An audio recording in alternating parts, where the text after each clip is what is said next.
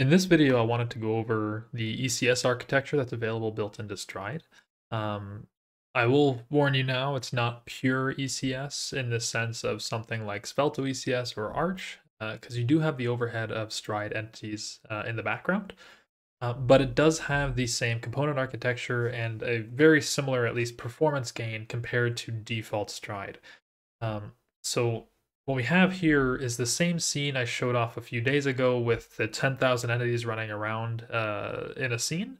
That one was used with a single update script that was updating about 1,000 entities per frame.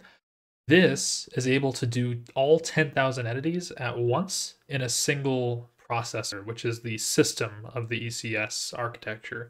What Stride uses is something called entity processors, and I'll show that to you here in the code.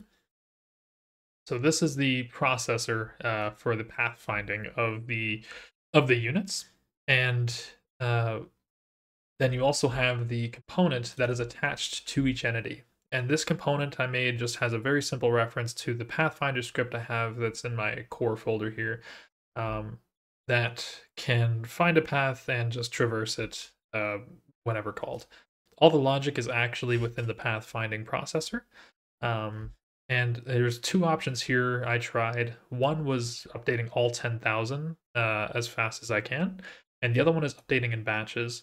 The weird thing is, I noticed the batch script was actually slower, so I'm not sure what I did differently compared to the last time, but for some reason in an entity processor, it was running a lot worse. So you can pull this project down. It's on my GitHub to try for yourself, so you can switch these out and just give them a shot. This also contains the regular scene of non-ECS, same design style, so it's a single update script, but not using an entity processor right here. So it's just the instance pathfinding that you'd have to open, set as the game settings scene, and you can use that. So I'll show that off right now as to how fast this can be. And you'll see that it runs a lot better than the previous video I had does. It's the same amount of entities, exact same model, and it's updating all 10,000 as fast as it can with nearly the same frame rate. I've had it settle in at around 100, 110, 120. You can see the less I move my camera, it seems to get better. Wonder if it's going to hit 120 again. Yeah, so it seems to be hitting about 100, I'd say, consistently. But nearly the same performance while updating 9,000 more entities per update, which is insane. So I'll just walk you through how this works and just how easy it is to set up. Ignoring all of this, really, this is all the update script is doing. So it's calling the component's pathfinder that's attached on the pathfinding component here. And it's just moving the entity, rotating it, and then this delays the waypoint change. So I only want them to update I think it's every second or something the way I have set up now. So yeah, every second it's updating. Or sorry, every second it's updating a new path for the entity to follow. That's really all this is. So it's basically this call to update all. It updates every entity's component, and then it delays the change of the waypoint finding by a second. There's nothing special really going on. In order to set up an entity processor, all you need to do is inherit from entity processor, add the component that the processor should look for. So any entity in a scene that has this component will show up in this values parameter here. So that's how you access every entity in the scene that has that component attached to it. There's another demo I'll do in another video where you can check for multiple components attached to a single entity. And I'll go into that in the next video. For this one, we just care if there's a pathfinding component, and then that's it. The other part of this is the actual component script. So we have a few attributes here, and that's the only reason this is actually somewhat interesting, is you have a data contract here. All this does is allows you to attach this script to any entity within your scene. And then there's also the default entity component processor. So what this does is it creates the entity processor in the scene if it doesn't already exist.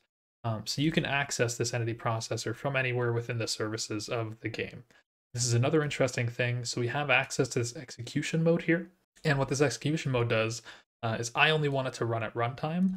But another thing you can do here, and again, I'll go into this in the other video, is you can have it run in editor. So it'll actually try to edit or update within the game studio.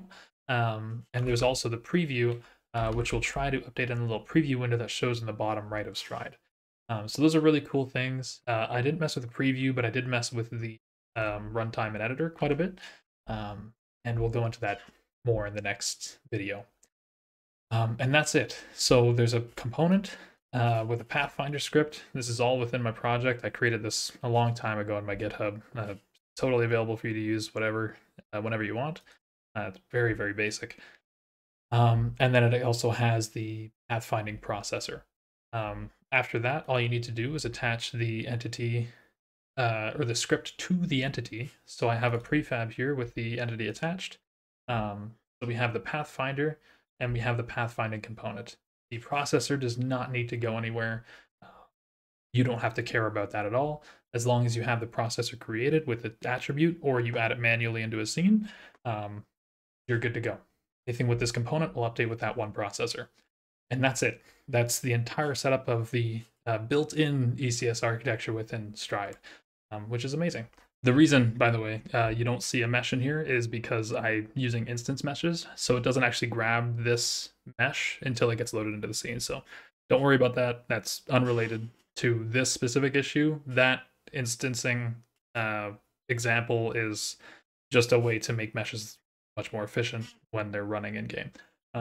So just ignore that part. The main point is pathfinding component, and that's it. Everything else is done for you. So all your logic that you had within a sync script is now just within this single processor, updating each component when you need it. And that's the entire video. If you have any questions, please leave them down below. I will be following this up with another video involving how you can create plugins for the is that right? Yeah, with the scene editor view. Yeah, if you have any questions, let me know down below and I'll answer them as best I can.